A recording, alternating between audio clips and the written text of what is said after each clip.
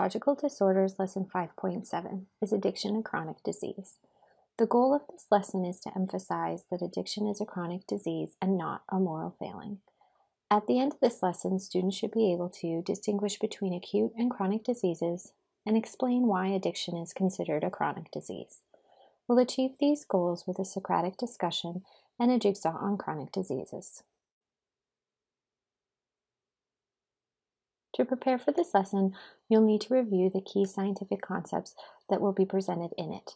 They include acute versus chronic diseases, addiction as a chronic disease, and similarities and differences in treatment approaches, including behavioral modification and the final outcome between chronic diseases.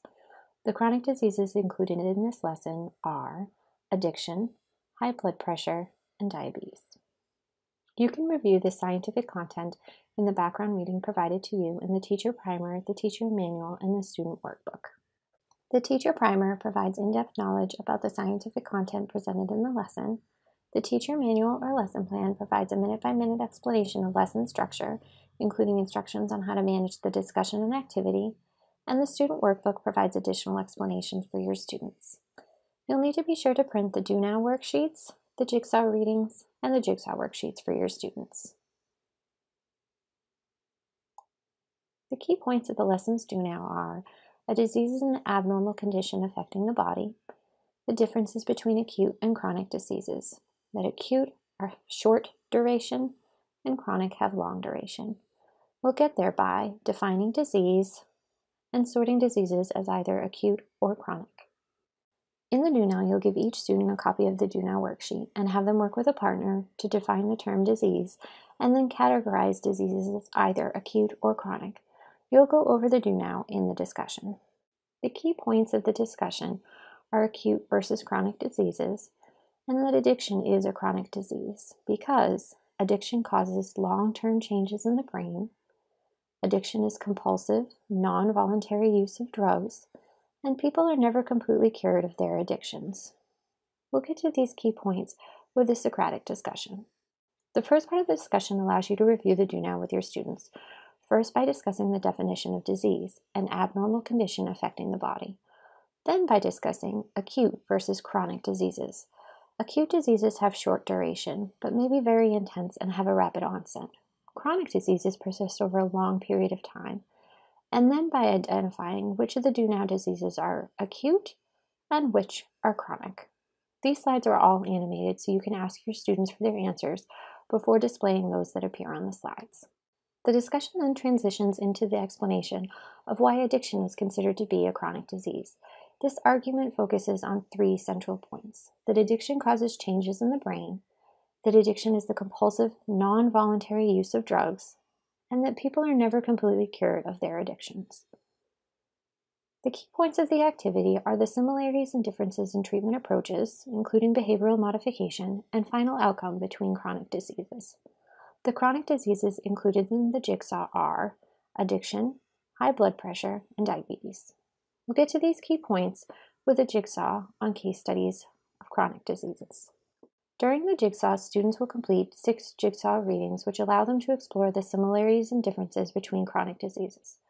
The chronic diseases covered in the jigsaw include addiction to heroin, addiction to alcohol, addiction to inhalants, and addiction to cigarettes, as well as high blood pressure and diabetes.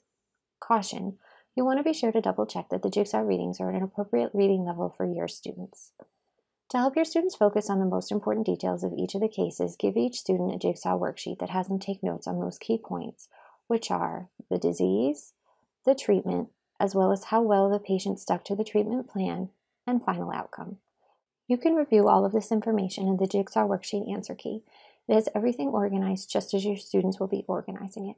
Additionally, the teacher primer and teacher manual go over all of the key scientific concepts included in the jigsaw. After the students have completed their jigsaw reading and taken notes on it, you'll organize a teach back in which the students will teach each other about the case study they investigated. This could be organized as small group discussions or done as an entire class. To help the students focus on the most important comparisons to make between the case studies of chronic diseases, the teach back should be framed around 3 general questions. Who was cured of their disease? What are the treatments for the different diseases? How are they similar? How are they different?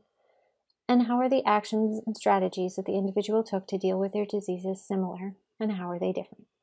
The key points of the wrap-up are that addiction is a chronic disease and that addiction causes long-term changes in the brain. We'll get there with a reflection and discussion. During the wrap-up, the class will focus on the fact that addiction results in chronic effects on brain activity, just as heart disease results in chronic effects on heart activity, and thus addiction should be considered a chronic disease. The key point of the homework is to use evidence to make an argument regarding coverage of addiction treatment. We'll get to this key point by writing a letter to advise a government agency on whether health insurance should have to cover addiction treatment.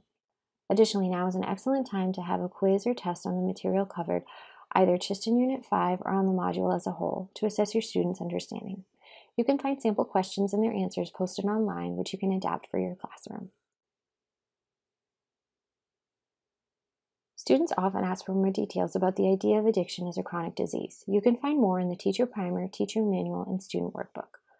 One of the most common questions teachers get is, but there is some choice involved in addiction, so why consider it a chronic disease? And yes, addiction starts with a choice to consume a drug, but by the time someone is actually addicted, drug use is compulsive and non-voluntary. Additionally, some argue that by categorizing addiction as a chronic disease, disempowers addicts from getting the necessary help because it's a disease. However, many chronic diseases require choices and commitment to behavioral change for treatment. Addiction is no different. At the end of this lesson, students should appreciate that addiction is a chronic disease, resulting in long-term structural and functional differences in the brain and requiring behavioral changes to treat. This lesson concludes the module, and now we've come full circle because this lesson highlights how our choices, specifically those related to drug use, change our brains, and that those changes can then change our choices. Don't forget, if you have any questions, concerns, or feedback to let us know, you can contact any of the CTSE team members, and we'd be more than happy to help you.